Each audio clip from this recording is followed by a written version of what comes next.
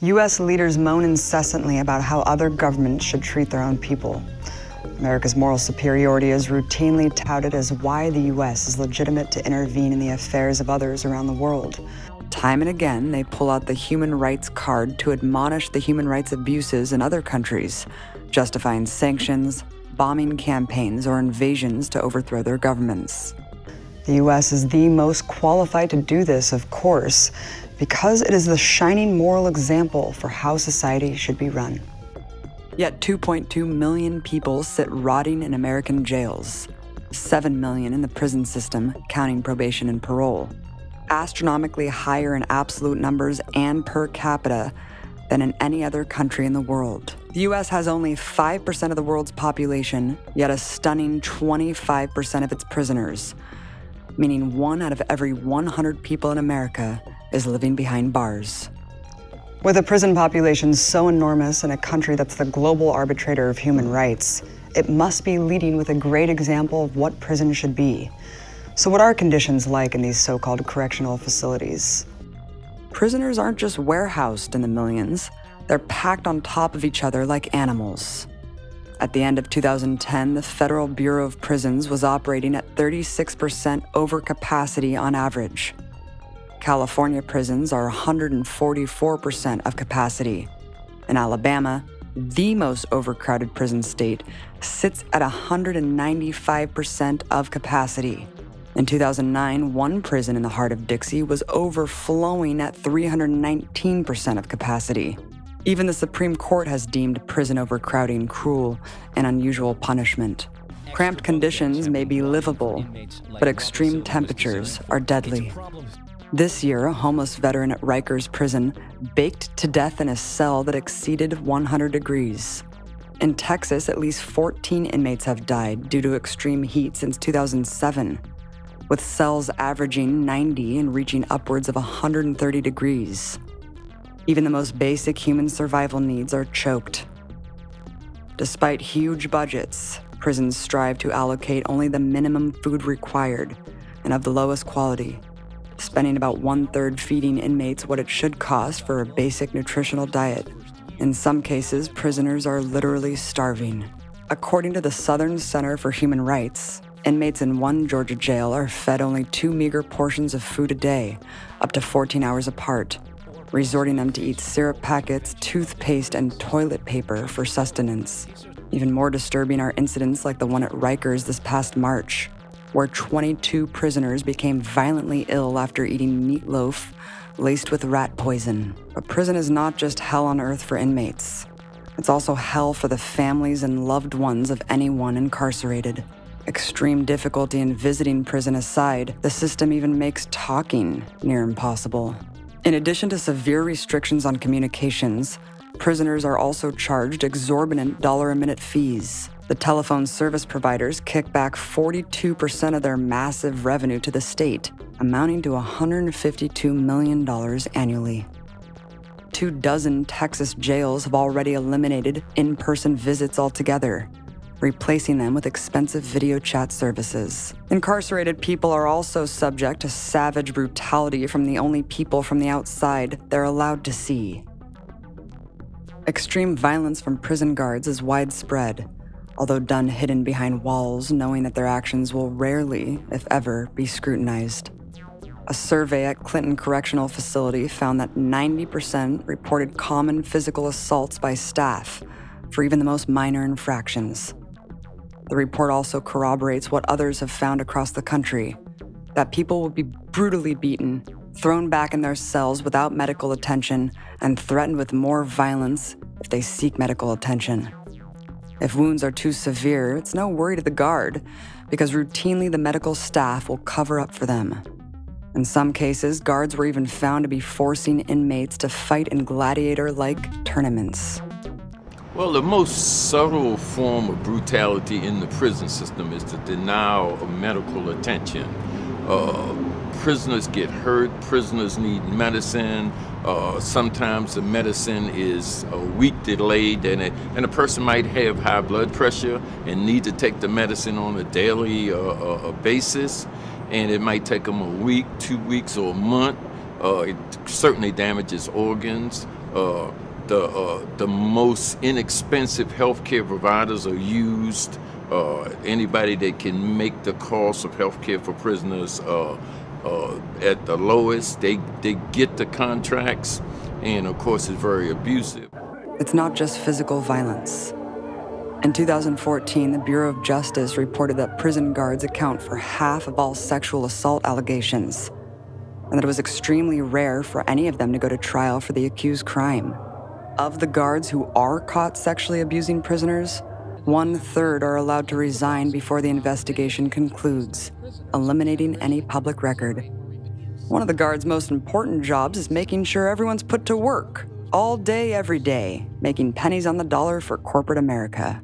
The country's biggest corporations, McDonald's, Walmart, American Airlines, and others, line their pockets with outsourced prison labor to manufacture everything from food to furniture to staffing call centers.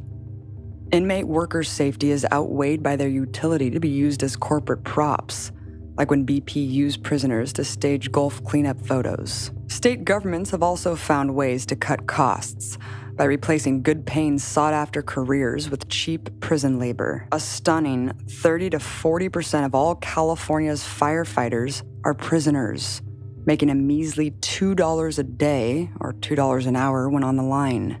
Producing $2 billion in annual value, inmates are a hot commodity for corporate masters who only wish their minimum wage of 12 cents an hour could be applied to the entire nation. In America's prisons, lives are not just profit-making tools, they're also expendable. There is no humane way to kill someone, period. Realizing this, every other industrialized country in the world has banned the death penalty. But exceptional America refuses to abandon this barbaric practice. The Wild West logic goes, if you kill someone, you deserve to die. But the murky truth reveals that 18 people facing the death penalty have been exonerated through DNA evidence since 1989. According to the proceeding of the National Academy of Sciences, at least 1 in 25 inmates on death row are innocent. There's more than one way to kill a man who's locked up. After America's torture became public record, U.S. leaders have vowed to ban it for good. Again. But the empire regularly tortures people every day within its own borders. See, empires used to torture their prisoners in underground dark dungeons. Yet over a century later, they're tortured just the same in sanitized bright boxes. Imagine the quality of life spent inside a windowless, concrete, 6 by 9 foot cell for 23 hours a day, for years on end, in a room no bigger than a king-size mattress.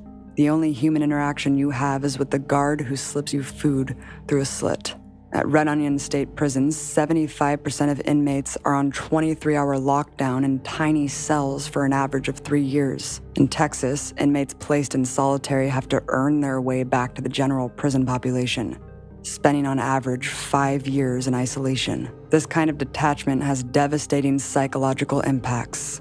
Not only does it exacerbate mental illness, in many cases, perfectly healthy prisoners develop extreme psychological disorders as a result. According to the ACLU, people subjected to solitary confinement exhibit a variety of negative physiological reactions, including hypersensitivity, hallucinations, increased anxiety and nervousness, lack of impulse control, severe and chronic depression, appetite loss and weight loss, heart palpitations, talking to oneself, problems sleeping, confusing thought processes, self-mutilation, lower levels of brain function, including a decline in EEG activity after only 7 days in solitary.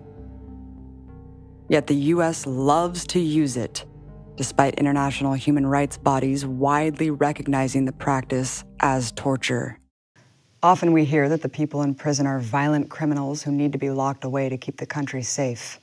But when you take a look at who's actually behind bars, a much more disturbing reality begins to unfold. Despite lecturing the world about the inexcusable offense of holding political prisoners, the U.S. has its own stockpile of them. Thousands of political activists were imprisoned during COINTELPRO, and from its inception until today, the U.S. continues to unjustly arrest political leaders to silence them. There's a lot. The numbers vary, but some people agree that it's around 200.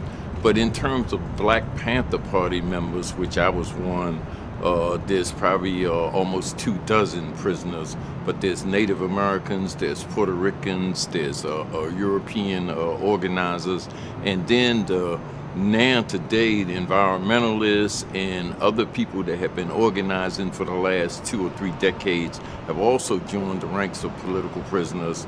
Well, it's very difficult to organize in prisons. It's easier to engage in negative activity. Once you start organizing, there's a concerted effort by prison officials to transfer you, to get you out of the prison. They move you around, they harass you, they find ways in which to put you on lockup to keep you in solitary confinement. They will remove all your books. They will constantly shake your cell down. So organizing in the prison is a very difficult task, but a lot of young people, once they develop a consciousness and a sense of awareness, or once they just decide they don't want to be treated as animals, they endure the hardships that's involved. Beyond targeting activists, masses of average Americans like you and me are wrapped up in the albatross of prison. With the prison population skyrocketing over the last several decades, you would think it would correlate to the level of crime, but the opposite is true.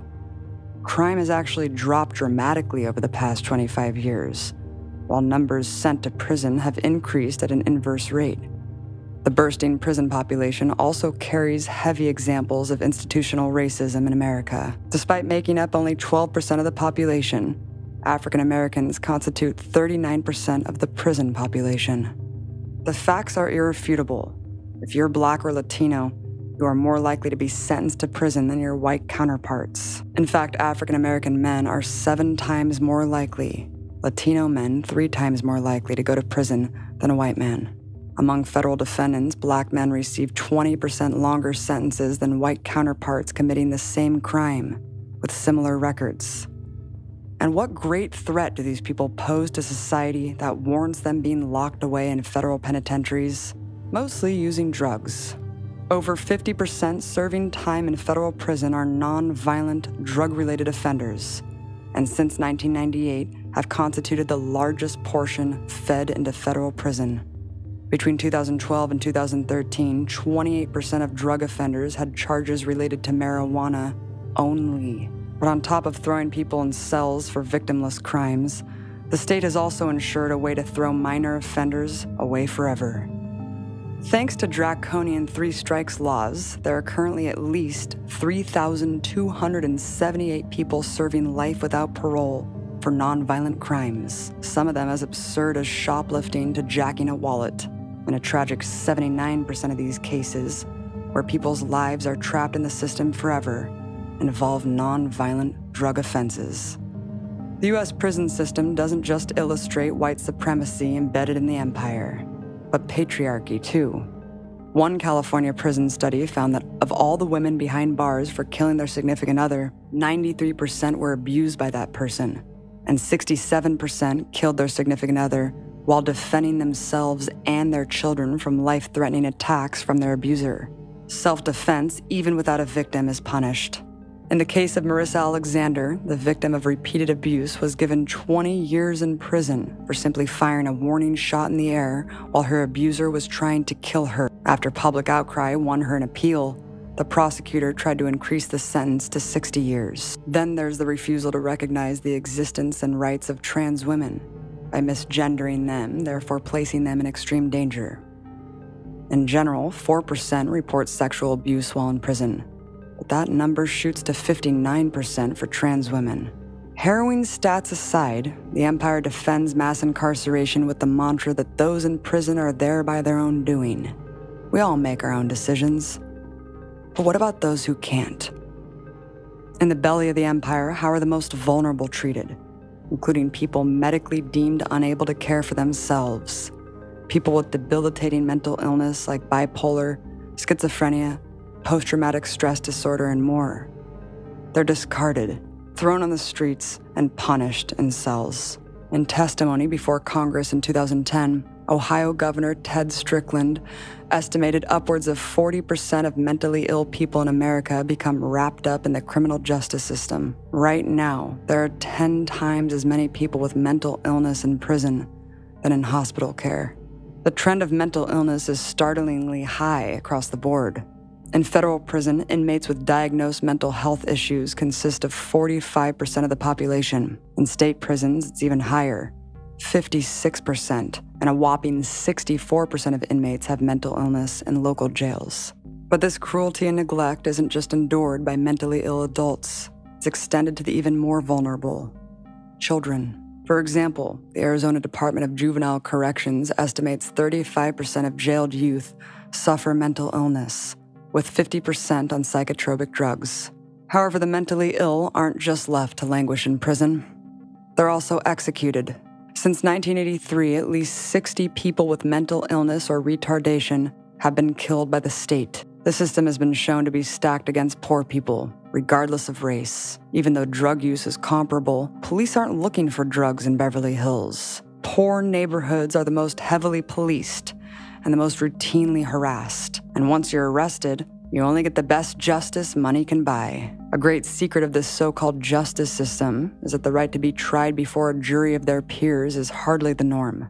Most are pressured by fear and coercion to take plea deals, told they're going to be found guilty anyway. More than 90% of criminal cases are never tried before a jury. Others go to jail not for jailable offenses, but for the inability to pay fines and court fees. A 2010 Brennan Center report found that of the 15 states with the largest prison populations, all had a practice of arresting people because they were unable to afford fines. For example, Ferguson's nearly all-white police force pull over African Americans en masse and slap them with expensive tickets, whether or not they commit traffic violations. Unable to pay, residents are sent into the pipeline of the prison system for 2 weeks or more. In 2013, the city issued 33,000 arrest warrants for unpaid traffic tickets. Ferguson has a population of 21,000. Many remain in the system because they can't afford bail. Like Khalif Broder, who sat in jail for 3 long years for the crime of stealing a backpack at age 16 because he was unable to pay the $3,000 bail. He ended up committing suicide as a result of abuse. At Rikers, an insane 40% of inmates are there because they cannot afford to make bail. But at least the system throws the gauntlet down on all crimes equally. Actually, if you have money, you can get away with pretty much anything. Robert Richards IV, billionaire heir to the DuPont fortune, found guilty in 2009 of raping his 3-year-old daughter. How many years in prison did he receive for this heinous offense?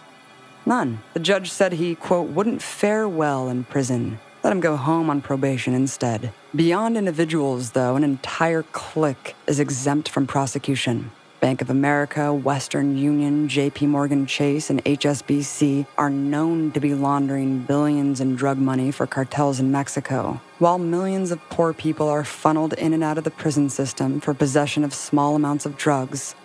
Banks openly engage in flagrant criminal drug activity to the point of making the drug trade possible without fear of any real punishment.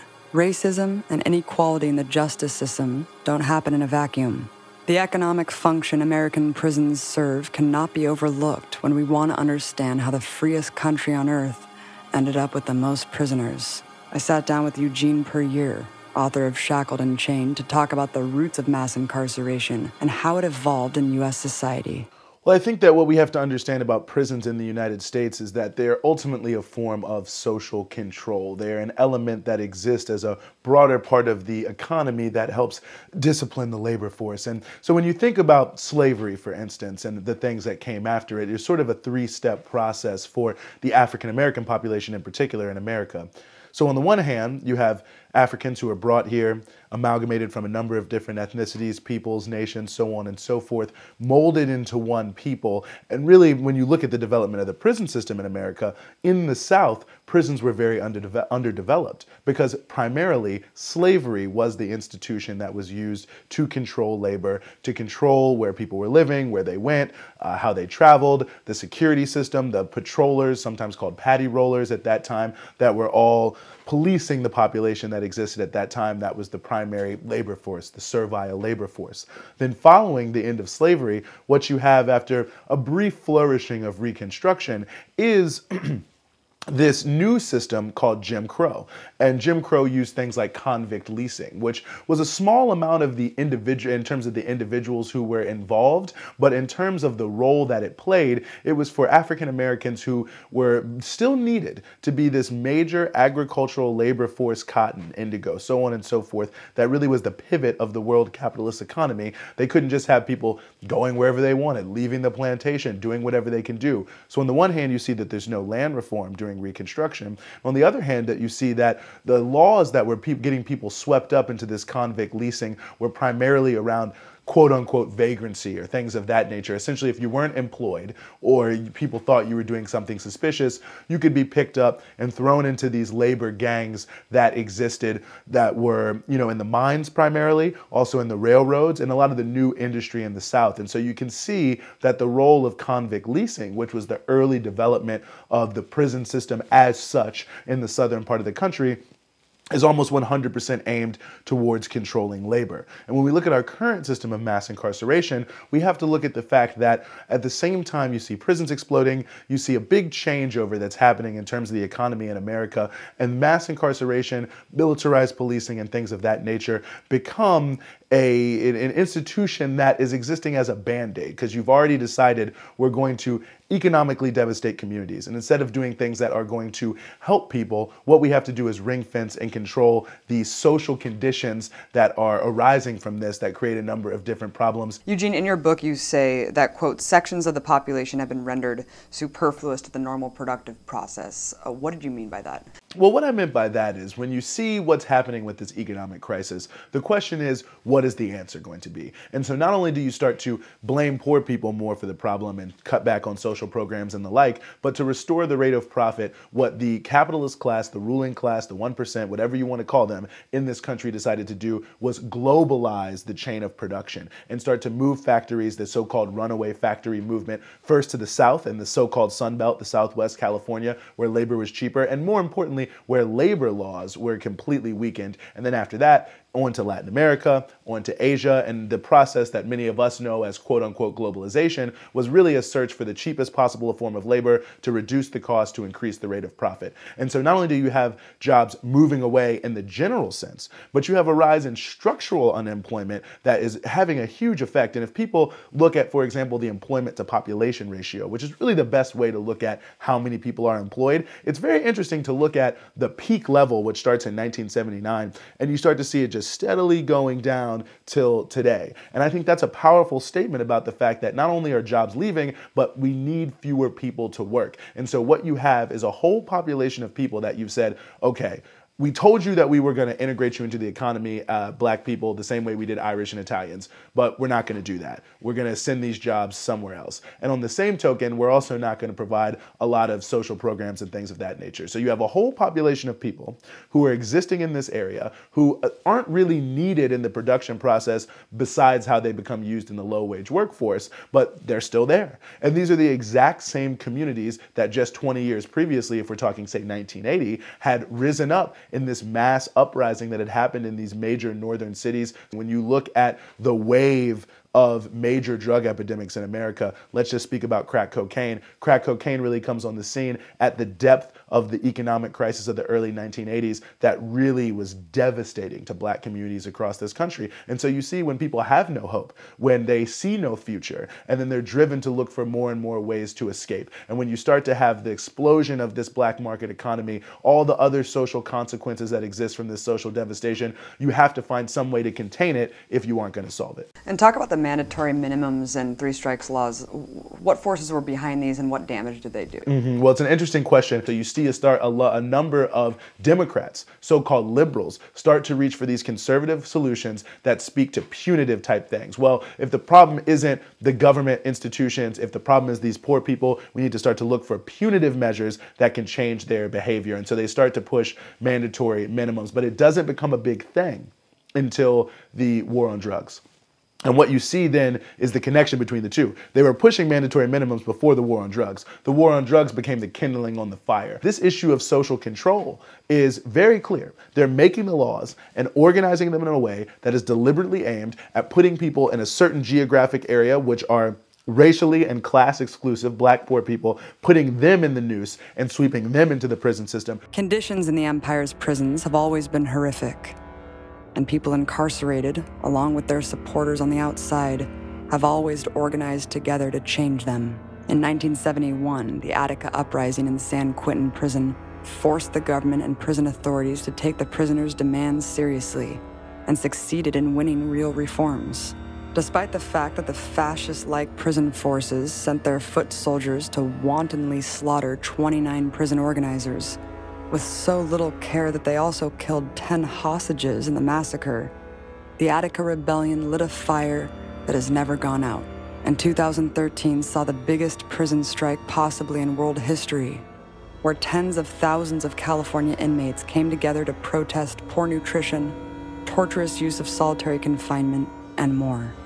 In less than a week, the strike spread to 24 state prisons and 4 out-of-state contract facilities, where inmates refuse to eat, perform work assignments, or attend required classes. As a result, state lawmakers were forced to hold public hearings on conditions in maximum security prisons and the prevalent use of solitary confinement. Hope can come from such an ugly disease. The empire has exposed that these structures exist for nothing but to maintain its power and wealth, while wasting the potential of so many millions of human beings, so many young people, so many in need who deserve to be part of society. If prisoners under the most severe repression can organize coordinated political actions across more than a dozen high-security prisons, imagine what we can do on the outside to build solidarity to end mass incarceration. The fact that history's biggest empire also has history's biggest prison system, highly militarized police, and a mass surveillance grid is no coincidence. It's an acknowledgement that the biggest threat to the empire's rule are its own people, awake and using their agency to fight it.